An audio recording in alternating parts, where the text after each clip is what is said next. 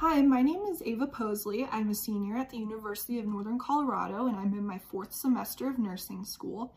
And in my Nurse 440 class, or my current issues in healthcare class, we had a whole unit on ethics. So we learned about a ton of ethical principles, but today I want to discuss the Daniels-Fund principle of transparency and how it relates to what we learned about the case of Henrietta Lacks. So if you haven't heard of Henrietta Lacks, she was a woman who had cervical cancer, and her cells were taken without her consent, and she passed away shortly after in 1951.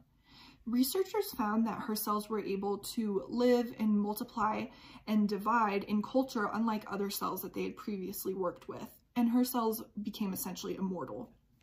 And so with her cells, they were able to help develop the polio vaccine, certain cancer treatments, and make a ton of other medical advances.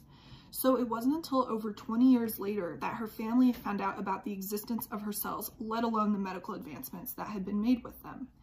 And after this, they had distrust and suspicions about healthcare, which is understandable because there was no transparency in this situation and it was an ethics violation. So what I've learned is the importance of transparency and what consequences can come when transparency isn't present in a situation. And I've learned that I certainly want to take transparency into my practice as a nurse because I want my patients to trust me and I want them to know what is going on with them in a healthcare setting.